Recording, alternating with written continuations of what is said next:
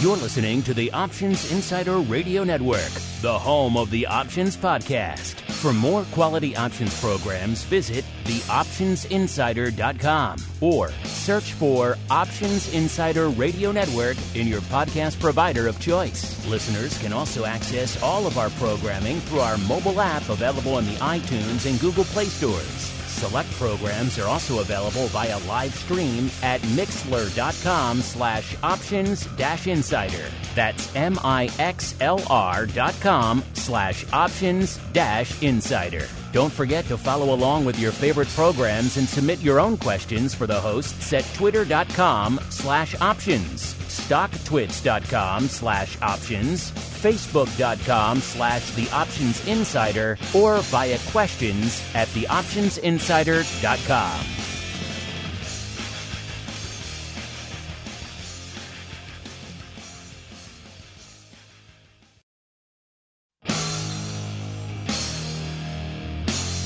And now, it's time for the show that breaks down the options market from unusual activity alerts to market analysis, strategy overviews, listener questions, and much more. If it involves puts and calls, then our all-star panel will break it down. It's time to hit the Option Block with your host, Mark Longo from the Options Insider Media Group, and co-hosts, Uncle Mike TOSAW from St. Charles Wealth Management, along with Mark the Greasy Meatball Sebastian and Andrew the Rock Lobster GIOVINAZZI from OptionPit.com. And now, get ready to hit the Option Block. All right, everybody. That music means we're back live once again here with a little show we like to call around these parts, the Option Block. We missed you all on Monday. Nothing we could do. It's a federal holiday here in the U.S. I'm not a monster. I'm not a savage. I'm not going to make these guys come in and do a show on a day when the markets are closed. What kind of monster do you take me for? But hopefully you enjoyed some of the other content that's been hitting you throughout the week. Not a lot of live shows, a lot mostly live to tape, but they're all hitting the network out there for you this week. And, of course, we're back live today to fill your hot little hands and your heads with some options info. Reminding you, of course, if you like what you hear at this show, everything else we do on the network, and it's a whole heck of a lot. Usually a couple of shows a day coming at you. Make sure you rate and review us wherever you do get this content. It's pretty much available everywhere. It does help new folks continue to discover the network in these crazy, troubled times we're all struggling through together. Of course, keep those questions and comments coming, too, particularly for a day like today. It is Mail Block Thursday. We do love to hear from you guys. Let's see who we're hearing from on the old program. Uncle Mike, caught up in the mad snowdrifts out in the far-flung hinterlands of St. Charles. Not sure if we're going to have Uncle Mike joining us today or not. We'll see maybe a little bit later. But we do have from the far-flung shores of these here United States, where it's always dark, always stormy. It's the GIOVINAZZI compound on the shores of Maine, where we are joined once again by the rockingest of lobsters, Mr. Andrew GIOVINAZZI from OptionPit.com, by way of Carmen Lion Capital. Mr. Rock Lobster, welcome back to the program, A. And B, how fares our friend there, the frozen meatball, who moved all the way across the country to Texas for some better weather, and lo and behold, man, did he step in it, sir. All I can say is he moved to Texas and it got really cold. Actually, I was in Houston 10 years ago, and it snowed there for like one day, and there was all kinds of car accidents. So I don't think they're built for cold in Texas. They clearly are not. Certainly their power plants are not built for anything cold down there. Of course, massive rolling blackouts and outages throughout all of the South and Southwest, and indeed Southeast, as the storm continues rolling along. That just goes to show you move across the country for better weather, the weather gods will come and smite you in the end. They're a vengeful bunch as we keep on rolling right on into the trading block.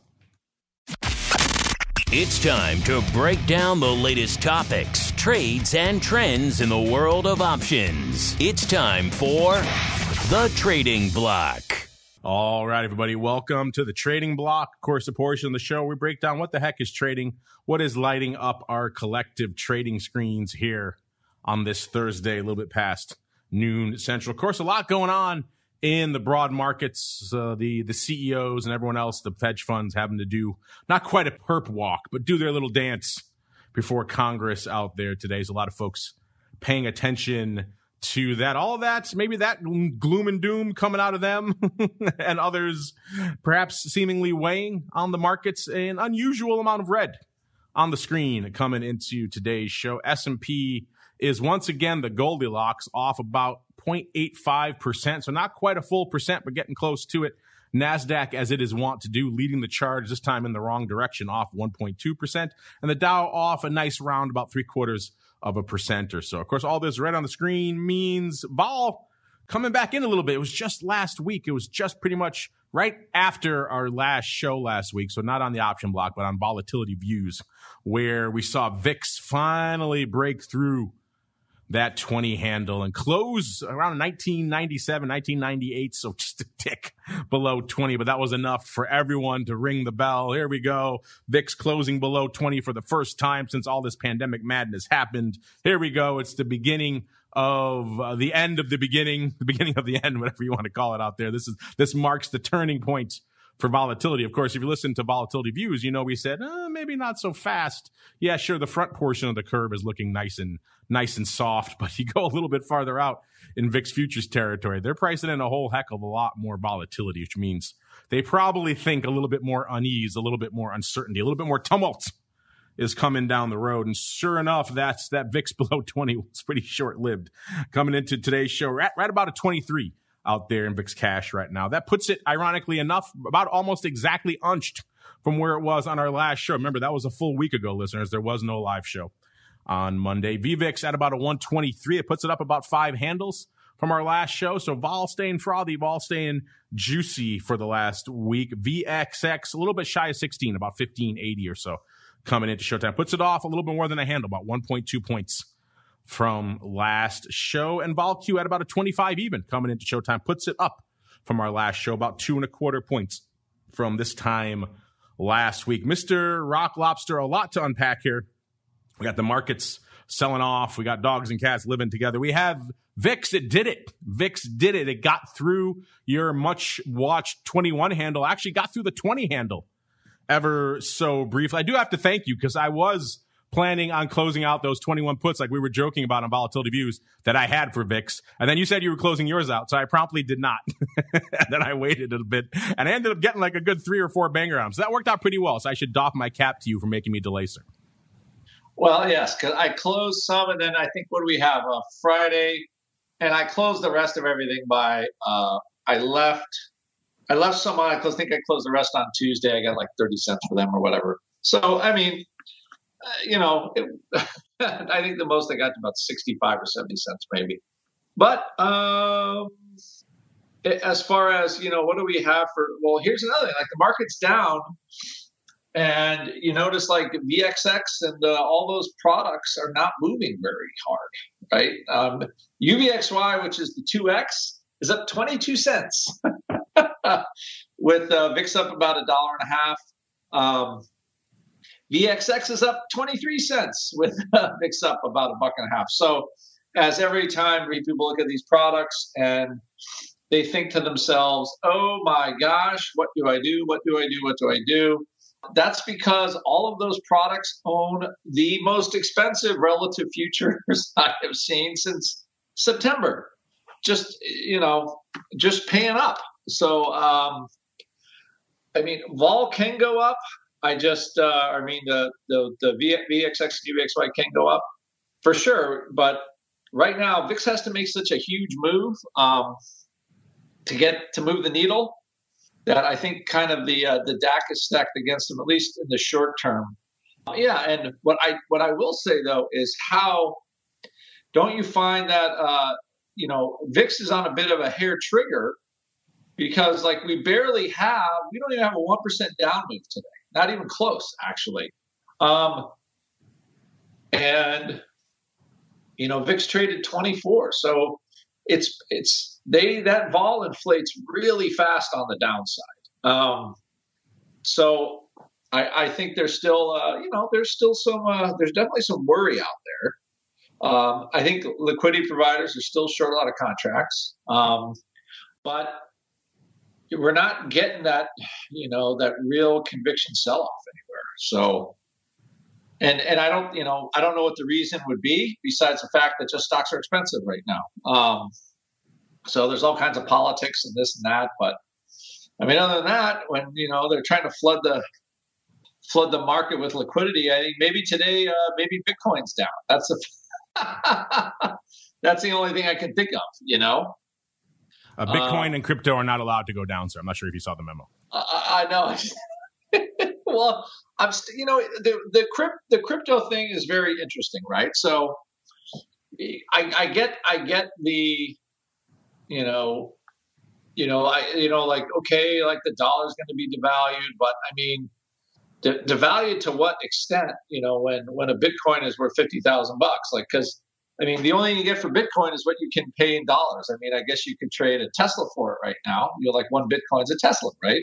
I could see that, but not very long ago, Bitcoin, what was it? Only $5,000.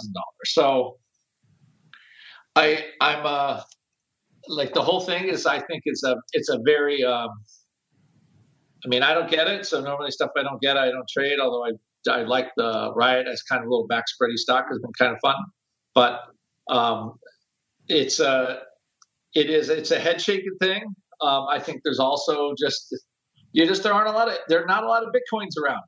So I guess there's, companies are still mining them and people are mining them, and but there aren't a lot of them overall. And I think a big part of this is just scarcity. So we don't know what it all is saying. And now we have how many, so another thing is, I guess I got to check out your crypto show one of these days to get an answer, but what's the notional value of all the crypto dollars out there? It's got to be pretty big at this point, I would think. So, well, Bitcoin market cap wise, Bitcoin is closing in on $1 trillion. It's 900 billion as of our last show, which is terrifying. We were just joking not too long ago. Maybe we had that poll like a month ago, not even a few weeks ago. What's going to hit 1 trillion first, Tesla or Bitcoin? It was kind of a joke poll, but it's not looking very jokey anymore, sir. No. And listen, I've just learned you don't get in front of things going up.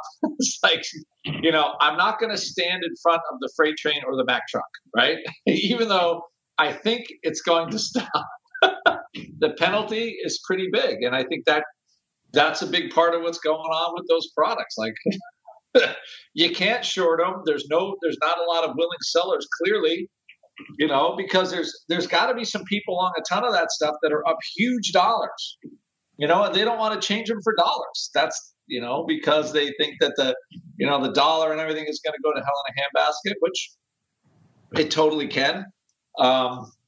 But it is a lot of things I think sometimes have simple answers, and mostly when it comes to trading, a lot of it comes down to liquidity and market mechanics when things do like really crazy things, right? So you can make up all kinds of reasons why Bitcoin's going up, but I think the biggest thing is just like, there's a scarcity and lack of sellers, really, and there just aren't a lot of Bitcoins. That's the same reason why when a company goes public, they don't put out the entire market cap. They don't float it all at once. They just float 4% of the shares or 8% of the shares or 10% of the shares, something to keep that scarcity factor high.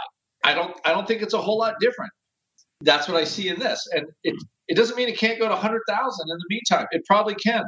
How does this thing launch into the stratosphere? Yeah, all of a sudden, you think that, okay, Fortune 500 companies take 5% of their available cash and buy Bitcoin with it, for transactions maybe or something. Who knows, right?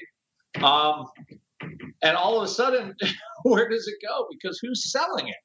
Like, who's selling the Bitcoins? And I think that's a big part of why this is happening. But I'd be happy for a listener just to explain to me what the deal is, So that's my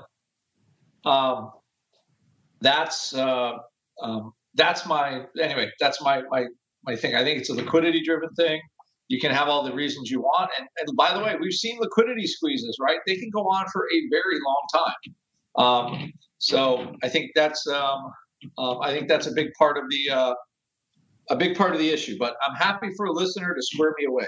Well, I'm sure they will once you invoke Bitcoin. They will come out of the woodwork there, sir. But you're right. That was kind of the old saw against Bitcoin in the early days, and that was the concern leading up to the launch of the futures on CME back. Man, that's over 3 years ago now, which is crazy to think. That doesn't seem like it was that long ago.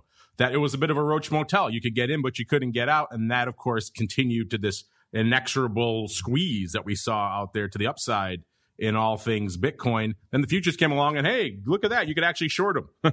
And that changed everything for a lot of folks out there. And that, of course, was maybe, a lot of people think, the catalyst for the first realm of this crypto winter. Now you're right. The vehicles have improved. There are ways you can actually short Bitcoin out there now. It's a bit of a hardcore endeavor. And from an options perspective, not enough yet for the true U.S. audience to really be able to trade. There's a few places you can go, like LedgerX. You can obviously trade the options on CME, but they're pretty big, pretty beefy. They're still kind of intimidating, I think, for most of the masses out there. So we haven't seen a lot of paper on those. That'd be my preferred. If I was going to short Bitcoin, I sure as hell am not shorting the future or shorting the spot. It's going to go through the options. But still, it's an interesting beast. And you're right. At the end of the day, not enough sellers, hence the price goes up. That's pretty much the most basic Adam Smith invisible hand stuff we could talk about here. Let's talk about what's lighting it up from an overall volume perspective out there too, as we see if we can track down the unklest of mics in the deep, snowy, vast wastes of the hinterlands of Chicago here. VIX doing some paper, but not a heck of a lot. 339,000 contracts on the tape. The ADV is right around 640. Out there right now. SPY at about 2.4 million, so it's north of half of its ADV out there, which is just a tick over 4 million. S at about 703,000. The S has been doing some more paper of late. You know, talking about structurally one of the products that's really suffered from the pandemic and the loss of the pits and all the issues that surrounded that is the S. And it's still looking light, but it's getting stronger. ADV is about 1.2 million. That's up from, it was shy of 1 million not too long ago. The Q's 550,000, the ADV 975,000, and the IWM, which is the flavor most of you like to sling the small caps in these days, 386,000, the ADV 748. Let's go on out to the single names. This list has been fascinating of late to watch, Mr. Rock Lobster, because it kind of changes show to show. For a while there, we had our perennial top tenors, you know, your Teslas, your Microsofts, your AM. No, they're still there. They're still lurking usually. No softy today, it doesn't look like. Looks like they finally fell out. But a lot of other names fighting their way into the top 10 every day, often names you may never have heard of. So let's dive in and see what's lightened up today here, shall we, listeners? Cost you $225,000, so a little bit lighter. It was $320, I think, on our last show to break into the top 10. A little bit lighter today, $225. That gets you to AMD. It's a perennial top 10er. It's kind of a sleepy top 10er. It's not as sexy as some of these other crazy ones we're going to talk about in a few seconds. But it's also not a flash in the pan. It's top 10 day in, day out. So it delivers from a volume perspective. $225, that gets you to number 10, AMD. Number 9, Sundial, talking about the flashy ones. It's back in there. Number 9, $235,000. Number 8, Walmart. Probably the least flashy name on our list, Walmart. You don't put Walmart and flashy together too often in the same sentence, but it's good for 237,000 contracts over there for Walmart. Number 8. Number 7, talking about newcomers, talking about splashy upstarts, maybe kind of nonsensical ones. We've got CCIV. We talked about this a little bit last week. That was the first time it broke into our lists and our scans. This is, if you're not familiar, listeners, Churchill Capital Corporation. If you're wondering, I never heard of it, I don't know what the hell that does. It's because it doesn't do anything. It's one of these SPACs that is taking the world by storm, aka special purpose acquisition companies, aka a company that goes public with no real business plan or stated purpose other than potentially acquiring something else. So that's what we're talking about here. We're talking about a company that really has no business operations, has no revenue, no plans to have any business or operations anytime in the near future. Just the whiff, just the hint, just the rumor that they may potentially be making an acquisition in the electric vehicle space is enough to cause all of this, listeners. As we're talking right now, CCIV is at, I just had them up before. There we go, 60.85. And if you're wondering, let's go back a mere 5 days. They were trading $31. So they pretty much doubled in the last 5 days. Go back a month, they were trading $17.90 on January 19th. Let's go back 6 months, dare I say it. And yeah, they launched back IPO around 590. They were trading 986, pretty much unched for all of the year until pretty much the beginning of this year. Then the rumors of this potential deal with Lucid Motors, which is another EV name you probably haven't heard of. But they have one model of one car that costs a bunch of money. They don't really sell it in many places. Yet that's all it takes. The whiff of a deal, a company that does nothing, whiff of a deal with another company that doesn't really make any money, is enough to cause all of this, and also cause 239,000 contracts to hit the tape out there. So it's driving volume. You certainly can't argue that. But man, you got to kind of wonder at a certain point, what are we doing here?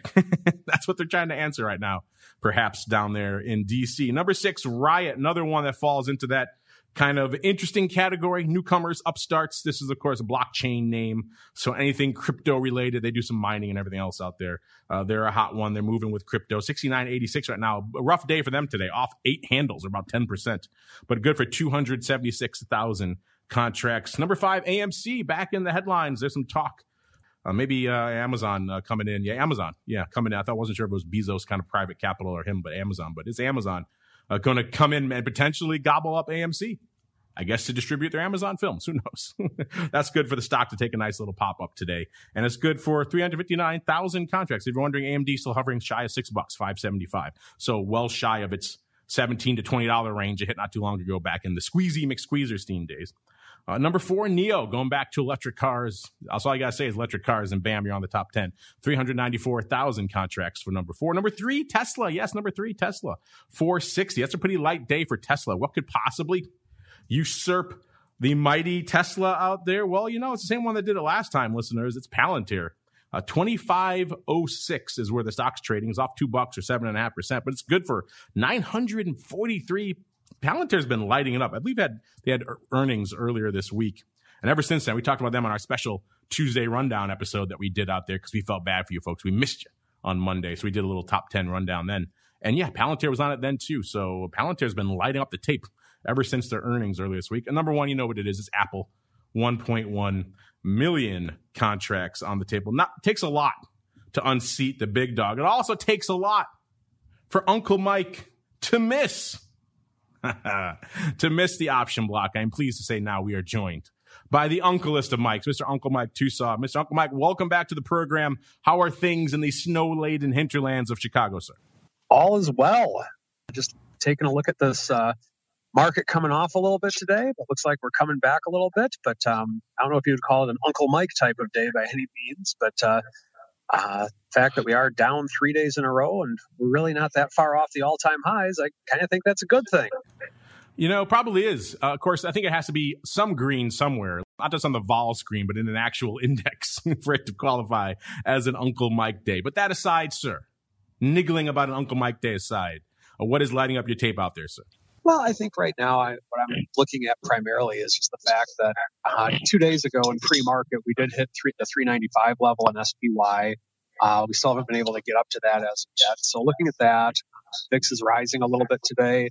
Of course, with the market coming down, it does appear to be rising a little bit more than what it usually does on a down day. So cause for concern a little bit, but nothing major in the fact that we are down roughly 0.5% in the SPX. So nothing too crazy along those lines. The thing that is probably lighting up my tape the most is that we're not really getting a lot of, like when we were down not a lot, but we were down at our lows today, we were not getting a big uptick in treasuries.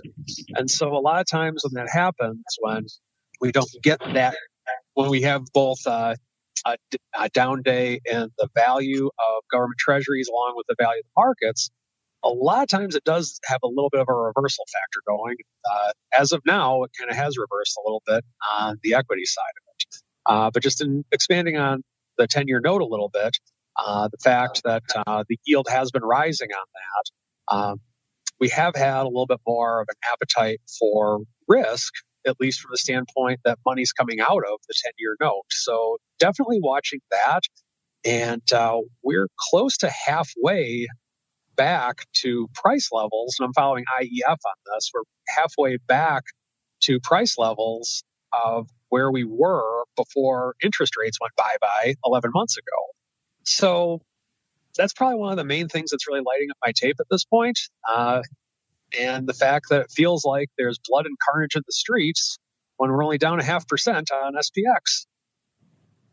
Yeah, it's one of those frame of reference things. When you haven't been down in a while and you read on the screen, suddenly seems, oh my God, it's so awful. Everyone's just so, ever since March of last year, they're pretty much used to straight up with a few breaks here or there. So any red on the screen really gets people all in a tizzy out there. Let's look really quickly. Let's look and see what's in a tizzy. I mentioned earlier in the show, we've got everyone testifying down there in DC, usually remotely. You got the CEO of Robinhood.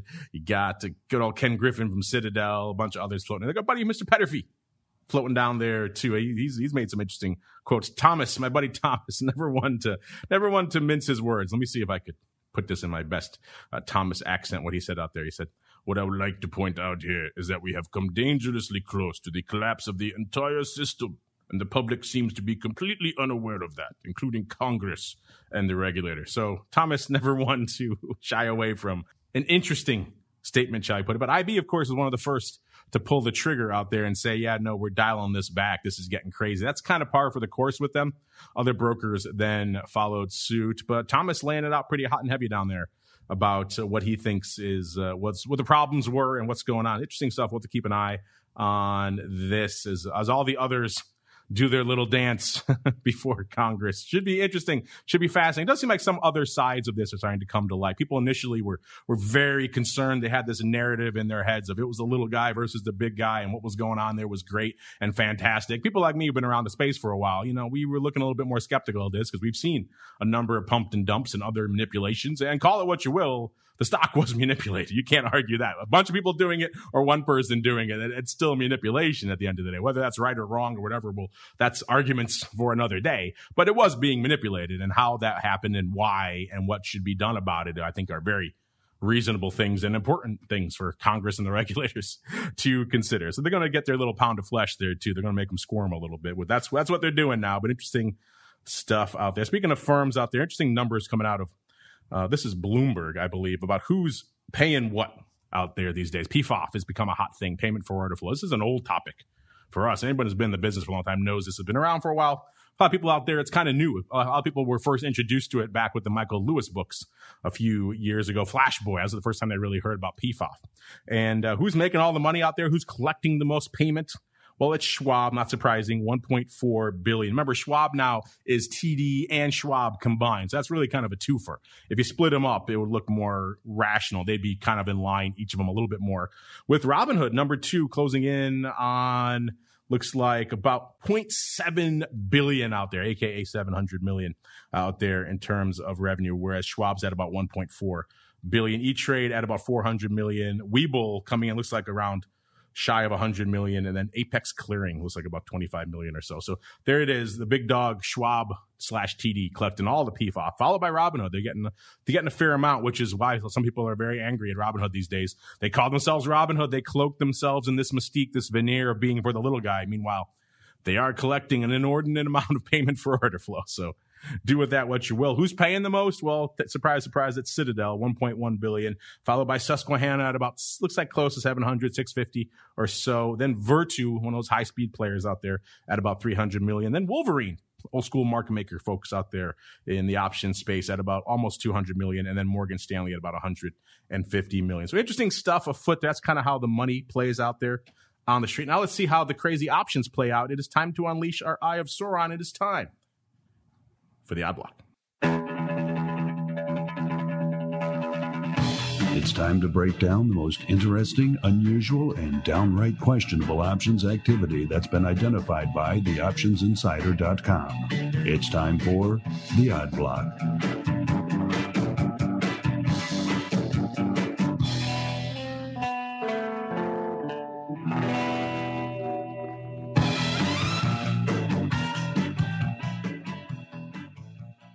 All right, everybody, welcome to the Odd Block, the portion of the show where we get weird, we get wild, we unleash our Eye of Sauron and see what it fixes its gaze upon first. It's fixing its gaze deep down there in the heart of Texas. I wonder why. I guess we'll find out in a little bit. To NRG. This is a name that's been on the Odd Block once or twice in the past. This is an energy company, dual headquartered in Princeton, New Jersey, and Houston. So I think you can guess why an energy company with a headquarters in Houston may be on the radar out there today. Obviously, a lot of madness has ensued. We're going to get into it all a little bit later in TWIFO with the nat gas market. Interesting enough about nat gas, when we look at the big futures trading on CME, we're not going to see, as you can hear in these reports of these crazy levels, $500, $900 for these units of nat gas. And that sounds absurd for a $2 or $3 commodity. But it's a very localized phenomenon. It's a very locally distributed product. If you need nat gas to power your power plant locally and the lines are frozen, you can't get it any other way than someone slamming it in a trunk and bring it to you. You're gonna pay through the nose for that. So it's fascinating to see. And NRG has obviously been through all of that tumult of late. Let's look at a quick year that's been. Actually, a year ago, they weren't that far from where they are right now. By the way, here we are, February 18th. We're pretty much 2 days away from the beginning of the big sell-off, which is around February 20th. That's where it really started to hit the fan last year, listeners. So we're coming close to that inauspicious anniversary. But a year ago, NRG was trading right around $39.95, so about $1 and change north of where it is right now. In the Great Nadir, it sold off to about $19.50. It got back pretty quick, and then by June 8th, which was the previous high for this name, like a lot of names, hit $38.16 again. Then it sold off again. Never really hit that level again until pretty much all this madness started happening this year. Right around January 8th, it hit $39.01 again for the first time in close to a year. About 6 months, actually, from June 8th. And then it kind of kept rallying all the way up to where it was recently, $42.88. Actually hit a high of $43.54 intraday. And that was as a result of all this madness. Then, of course, just taking it on the chin of late, off another 3.5% today to $38.38. And what do we find out there? What a surprise, surprise, our Eye of Sauron has fixed its gaze upon some puts. In particular, the March 28 puts. These are about 10 handles out of the money, going out in about a month here for 45 cents, lifting the offer, saying, you know what? We'll take those. Those are juicy. They're pretty rich. That's up almost a 100 vol, listener. That's a 97% volatility. This guy says, I don't care. Give me them all, to the tune of 9,659. Worth noting, there is some earnings juice baked in there as well. Earnings are on the 25th, so in between Feb and March expiration. So, Mr. Rock Lobster, starting it off, we've got an energy name with an appropriate ticker, NRG, down there in Texas, where energy has been front and center for the last couple of days, as our meatball can no doubt attest. And someone coming in, scooping up some pretty rich 100% vol puts here for a month in NRG. What's your take, sir? I saw those puts. Now, you look at this put buying, right? And, I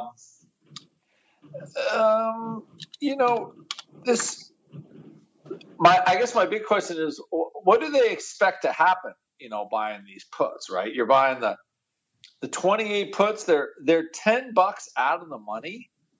I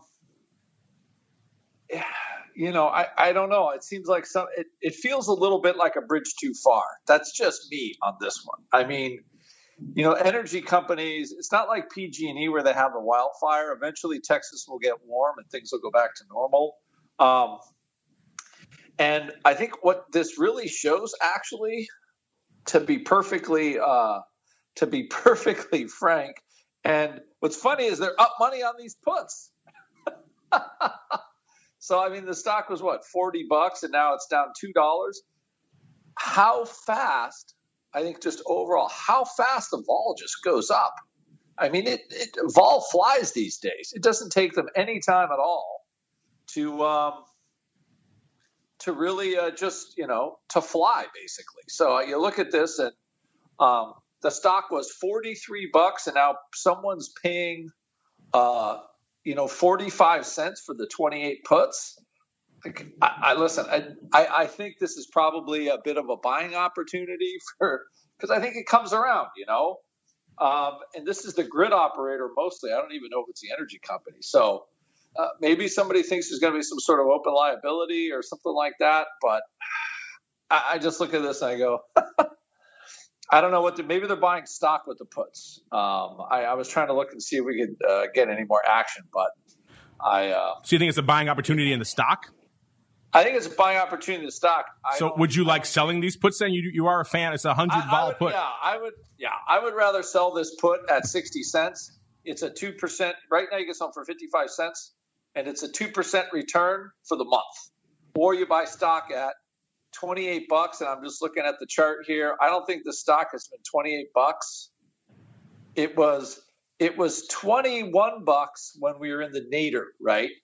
But normally it's about a $40 stock, pays a dividend, blah, blah, blah, all that kind of stuff. So it's just, I find this one, this is an interesting one as far as that kind of volume goes. So somebody's looking for really bad things to happen. I just think it's probably a better sale than a purchase. Okay.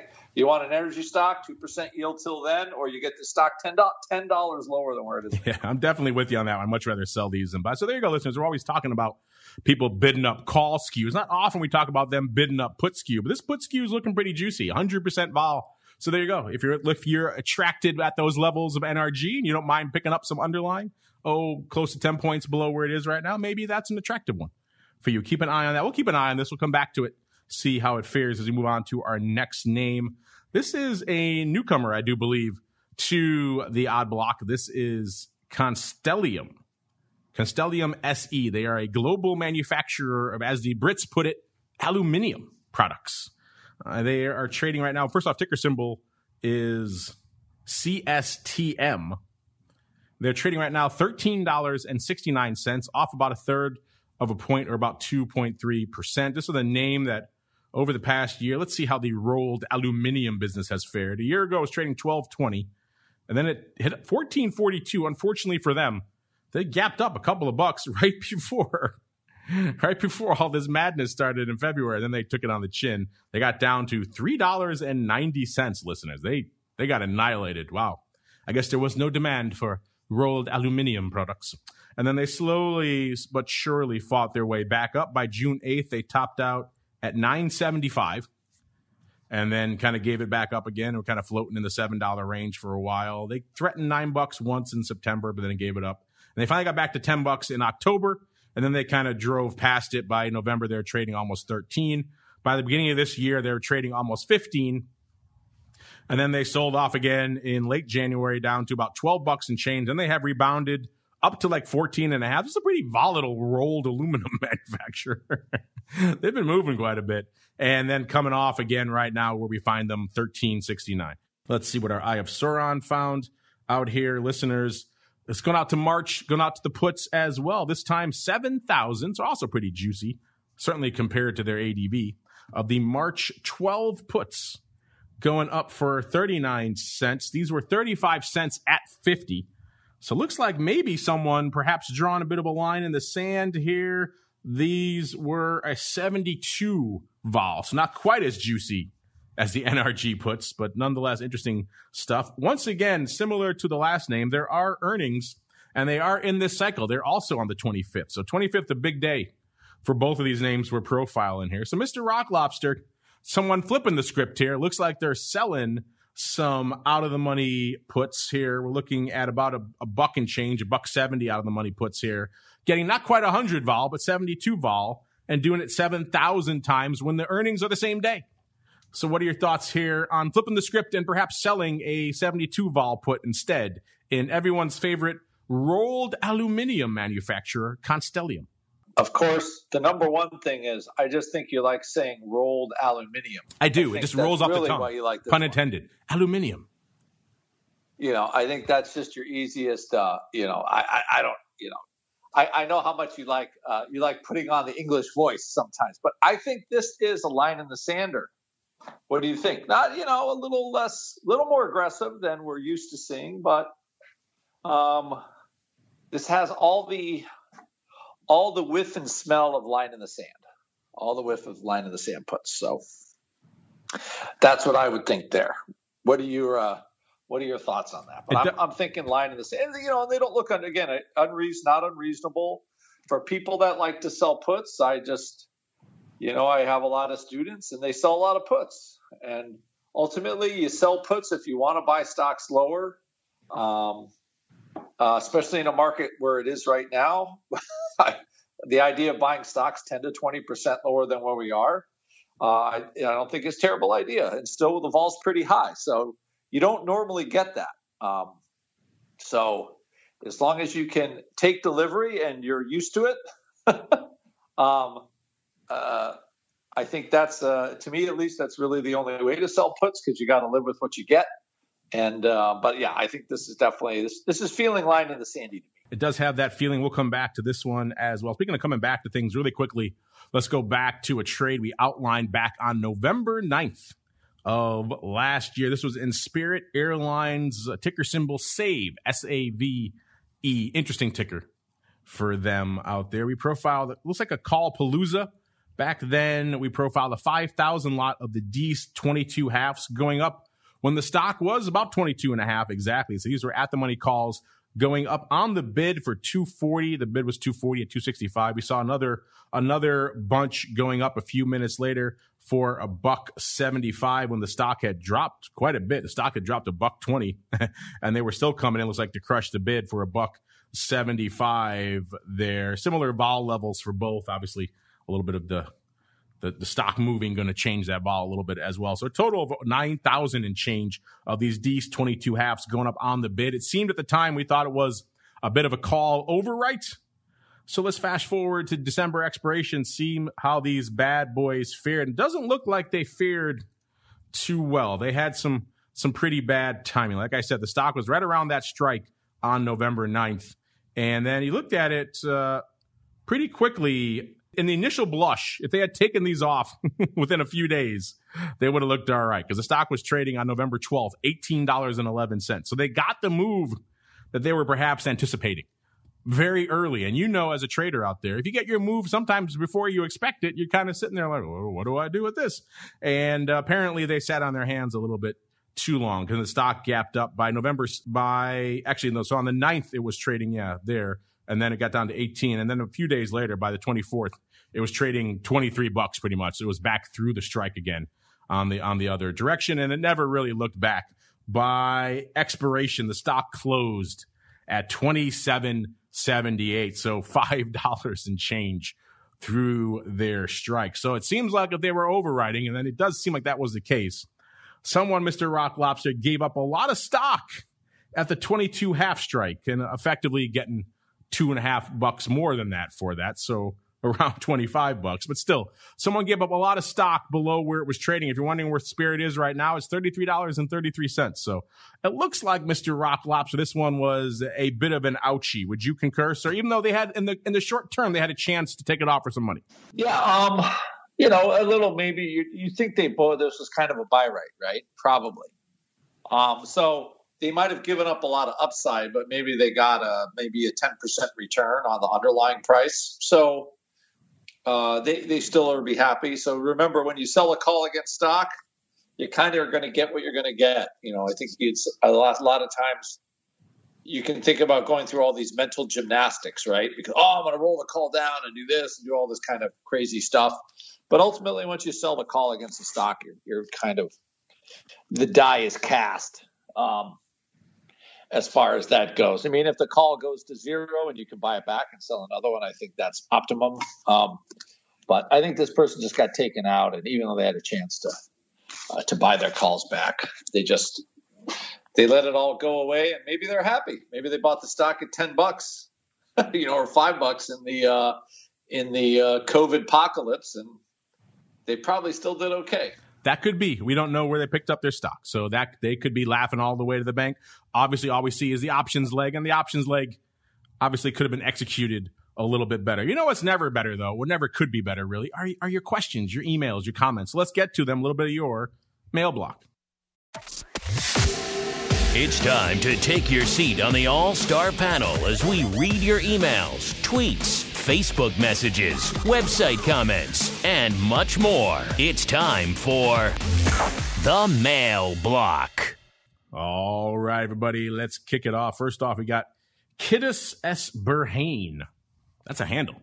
And he's asking we got this question so many times just in the last week and change. Apparently, everyone's got scanning for unusual activity on the brain here. This is the latest incarnation coming from Mr. Burhane. He says, how can someone find unusual options activity using programs like TOSAW or Feel-Rogram? Feel with 3 E's, Feel-Rogram, that doesn't require membership to Flow Algo or etc. Also, how does Flow Algo find this information? Well, I'll say right now, I'm not familiar with Flow Algo and what they do with Field-Rogram. If that's how it's spelled, it's interesting.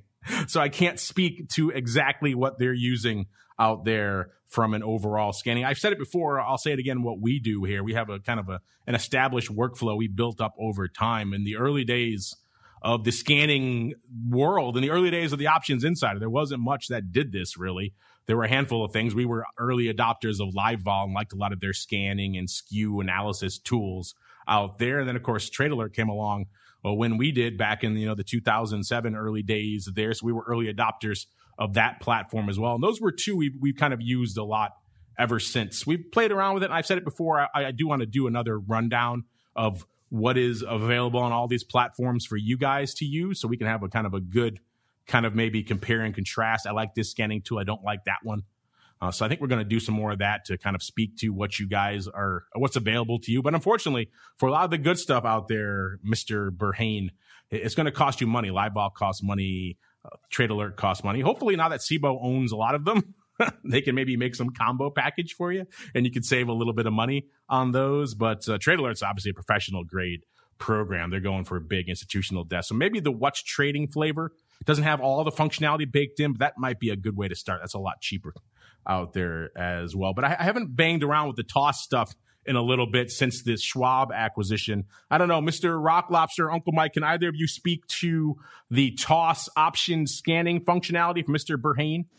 Yeah, I don't know if Mike wants to address it. You can go ahead. It hasn't changed a whole lot. I mean, since the takeover, as far as I can tell. But maybe Mike might have something different. I'll take his resounding silence that the answer is no. I think he's stuck.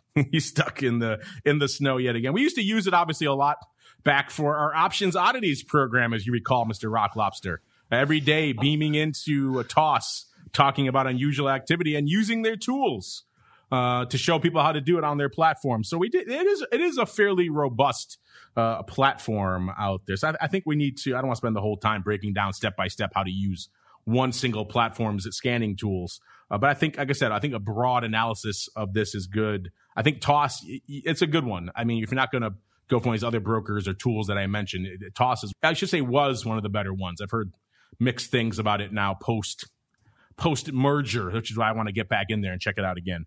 But interesting stuff nonetheless. We got comments here from Institutional Allocator. Looks like he was going back and forth with our guest there on Vol Views last week, Mr. Jim Carroll. He was asking for which shows he should listen to from a derivatives perspective. If he knew any good derivatives podcasts, Jim obviously mentioned us. And Institutional Allocator, easy for me to say, he liked that. And he said, the option block looks awesome, he said. So he had a big thumbs up, okay emoji there. And then he also said, I also subscribe to Options Bootcamp and Volatility Views as well. Nice little rabbit hole I'm going down. Hedge funds and derivative-based strategies are definitely my weakest area. I'm trying to improve. Well, hopefully we can help you. We need more people out there in the institutional allocating space who actually understand these derivatives things, because it's kind of a black hole for a lot of pension funds and other funds out there. Don't really have any understanding of these products at all. So if more people out there in the institutional allocating space can come to grips with these products, if we can help with that at all, so much the better. I want to touch on this one really quickly. We touched on it on OPR with Brian this week, but I want to do it here too, because it's kind of a bit of a informative story. I want to share it with you folks out there. This comes from Jeff Davis. It's a bit of an epic one, so bear with us here listening. He says, hey, Options Insiders, I have a cautionary tale about exercising put options. Here's the story.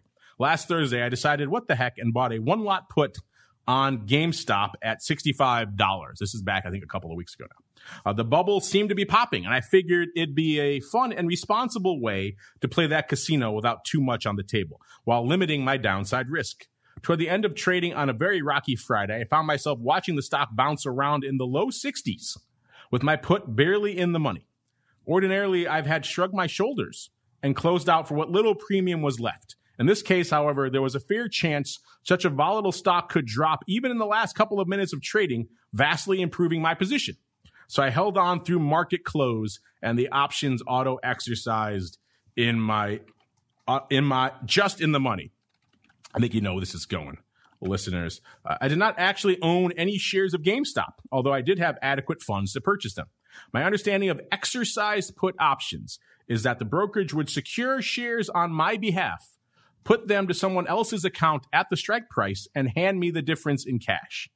Imagine my surprise when, before going to bed, very early Monday morning, I saw the TOSAW app. I still had my game position open, marking it anew with a loss of hundreds of dollars. Game was trading in the low 70s. I looked closer and saw the little red 100 and realized I was now short 100 shares of GameStop. Fortunately, I was able to close out at some point in before market trading to eliminate that risk, but I did eat the net loss. If I had bought a higher lot count or if GameStop had spiked severely early Monday before I could take action, this could have been a lot worse. I'm wondering if you guys could elaborate on exactly how brokerages implement the exercise of put options when you don't own the underlying.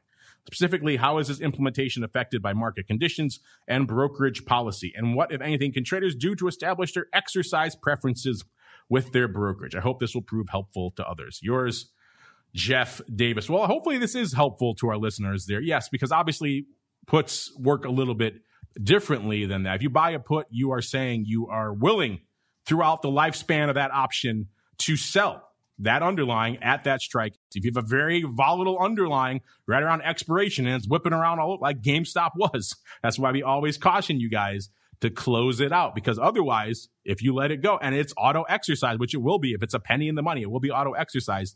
You are now the proud owner of a short position of 100 shares of said underlying. In this case, it was GameStop. And you're right. That is a spooky thing. If you didn't know it was coming, to all of a sudden be short 100 shares of a stock that was just trading 500 a few days ago, that could be a huge loser. So you don't want to go down this road. If you have these positions on, for the love of God, close them. I get why you didn't. You wanted to get a little bit extra, but make sure if you're going to do this to understand the machinations behind it. Mr. Uncle Mike, if we got you back there, anything to add here about puts and how they actually work and what he could do to maybe mitigate this in the future, sir? Well, I think that with going into assignment, unless you want to have either the short or the long position, you got to get out of it. Never count on something to expire worthless. If you're levered, meaning if you own the option. The other thing I'd want to point out is that if you are like right at the money, and let's say that your option's at like a penny by 2 pennies or something like that, bid offer, you can call up your broker and say, do not exercise if you're long the option. Granted, I know that likely wasn't the case with anything with GameStop, but you have that choice should you want to do that. So settlement, I mean, we've talked about this a lot on the show through the years. Settlement, it typically doesn't end well if you go into settlement and you don't want to take the position. So, for example, if you're selling a put to get into a stock, great, go into settlement. But if you're levered and you don't have any interest in being long or short the underlying, I would highly, highly, highly recommend never going into settlement. Yeah, avoid expiration if at all possible, listeners. And if you can, that's a good point Mike points out there. I think Brian made it when we talked about it on OPR this week as well. You can contact your broker and say, do not exercise these. I don't want to get, but if you're going to do that, then just short them out. They'll just close them out. They really, if keeping them open but don't assign them, I guess you can do that. So that's something else people can do. Most brokers make you call to do that. They're not going to let you do that on an online form. So bear that in mind. If you want to go to that effort, you can, but you're usually much better off doing that. Or, of course, be prepared for the moment where you're going to come in short. That's why we say closing it out. This is from hard-fought, hard-won, hard-learned experience, listeners. Close them out going into expiration. There's no good comes from messing around in the last minutes of expiration, particularly on a name like GameStop when the whole world is melting down. That's a good question. It's one that I think is informative for a lot of our listeners. As we keep on rolling to our final segment, it is time to go around the block. It's time to tell you what we'll be watching on our trading screens until the next episode. It's time for Around the Block. All right, let's go around the block, see what each of us are watching until we get together here again on Monday. Mr. Rock Lobster, sounds like even though you got a lot of stuff going on in your neck of the woods right now, it sounds like you're doing better than the meatball. It sounds like they have a boil. They may not have power. I just saw a notice. May not have power until Wednesday in Austin, and they have to boil their water after the power plant. So good times. I guess you're happy you're living in the compound, Mr. Rock Lobster.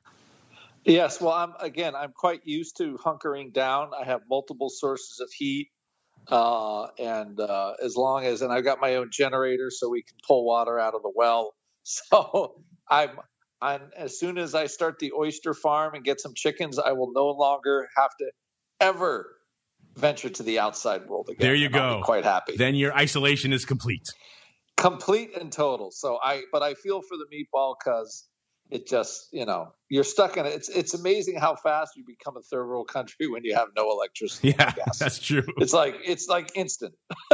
So like there's not very many degrees of separation across humanity as soon as you take out electricity and natural gas. Unfortunately.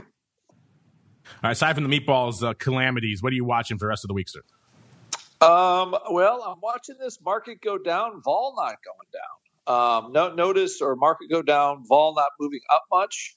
Part of my whole, spiel has been like this constant rally has sort of dragged the vol up, and you're not seeing the huge reaction from the vol futures. You're definitely seeing a little action from cash VIX. So I'm keeping an eye on that and seeing also if there's any more reality to this. There's been I thought this week was a little bit of the post-COVID again, like the little bit of action in airlines, a little bit of action in cruise lines, a little action in oil stocks. So I've noticed in all those, the volatility has been relatively inexpensive relative. So I'm curious to see if that continues end of this week into next week. And Mr. Uncle Mike, same question for you, sir. What are you keeping an eye on until we can gather here together on Monday? Well, I think this weekend's pretty key in that in the COVID era with which we live, whenever we do have some downturns in the market, we've had a lot of weekend gap downs over the course of the last 11 months. So I'm getting pretty as hedged as I can hedge while still maintaining my discipline and being in a bullish position over this weekend. And the reason also, in addition to it being a weekend, is the fact that we are pretty close to all-time highs. We have been down 3 days in a row, but still bullish. I'm still positive deltas, but just trying to hunker down a little bit. And speaking of hunker down, just all of our thoughts and prayers are with all of our great listeners in Texas. I know I have a client/listeners there in Texas, and we're thinking about you and hope everything gets better for you really soon. All right. And that music means, unfortunately, we've come to the end of our sojourn here, but we're not done today. No, listeners, we'll be back in about exactly half an hour to talk all the madness of nat gas and volatility and everything else going on in the world of futures options with Trifo. Stay tuned for that. You get some fun stuff pumped into the live stream in the meantime. But before we go, let's go back around the horn. Let's start with the rockingest of lobster. Mr. Rock Lobster, given the power situation in Austin, I'm guessing you're going to be on Vol Views tomorrow. But if folks want to check out what you guys have cooking in the land of the pit, where should they go? What should they do? Yeah, go to optionpit.com and go to memberships. You could join our trading legion. You can join our Vol Trade Club. You can join Robinhood. You can join our Robinhood Traders Club. All kinds of stuff there. Or if you want to just, you want to learn how to trade vol, do one-on-one mentoring with yours truly. We do all that kind of stuff, although I am kind of trading sometimes during the day, so I might tell you to wait in our little chat. But other than that, we're very nice and friendly over here at optionpit.com. So come and visit, and we're into this now for almost 10 years, so we got to be doing something right. That's all I can say. Indeed, optionpit.com is the place to go. And Mr. Uncle Mike, same question for you, sir. If folks want to reach out to you in the land of St. Charles, where should they go? What should they do? You go to my website, stcharleswealth.com, or you can follow me on Twitter at Mike TOSAW. Hoping within the next week or so that I'll have my blog up and I'll be putting out extended strategy blocks on Twitter in the next couple of weeks. So follow me at Mike TOSAW. Yeah, I saw we've already got you up to, I think it was around 50-odd followers already. So a meteoric rise for Uncle Mike. Give him a follow over there on Twitter. He's at right around 50 right now. Get him up even more. Mike TOSAW. No spaces or anything. TOSAW on the old Twitters. On behalf of Uncle Mike and the Rock Lobster and indeed myself, I want to thank all of you out there for downloading, streaming, subscribing, for listening live. And we'll be back in a little bit. Speaking of listening live, I think I said we're going to plow straight through. I think we're going to actually retool a little bit here in the studio. We'll start the live stream up again in about exactly 25 minutes for TWIFO. And then we'll see you back here tomorrow, noon Central, 1 p.m. Eastern for Ball Views. Then it all kicks off again on Monday. Another episode of the Option Block. You're listening to the Options Insider Radio Network, the home of the Options Podcast. For more quality options programs, visit theoptionsinsider.com or search for Options Insider Radio Network in your podcast provider of choice. Listeners can also access all of our programming through our mobile app available in the iTunes and Google Play stores. Select programs are also available via live stream at mixlr.com/options-insider. That's mixlr.com/options-insider. Don't forget to follow along with your favorite programs and submit your own questions for the hosts at twitter.com/options, stocktwits.com/options, facebook.com/theoptionsinsider, or via questions at theoptionsinsider.com.